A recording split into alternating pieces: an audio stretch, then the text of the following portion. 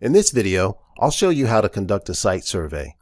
After binding the gateway to a node, we recommend performing a site survey.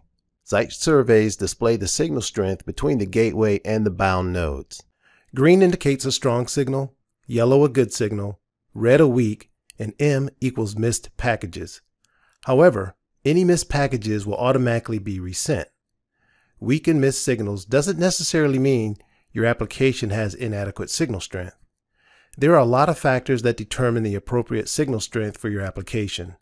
Depending on the details of your application, even if 20% of the signals sent out are missed, this could still be acceptable for your particular application.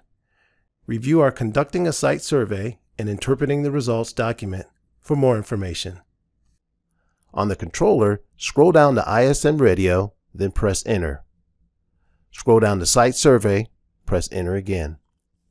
The flashing one indicates that you are about to perform a site survey with node number 1. Press Enter. The controller will send out 100 signal packs. It will then display the strength of each signal pack. When finished, be sure to back out of the site survey mode, as the wireless system will not function properly until this is done. With the standard antenna that ships with the radio, you can communicate 6 miles with a clear line of sight. This gives you plenty of signal strength to penetrate concrete, wood, and brick walls in your plant. Note that radio signals cannot penetrate metal. If you need to get around a metal object, such as a wall, you can use our extension cable to mount the antenna above the obstruction.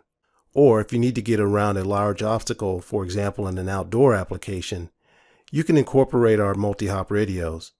Multi-hop radios incorporate repeaters that send the signal around the obstruction. Thanks for watching.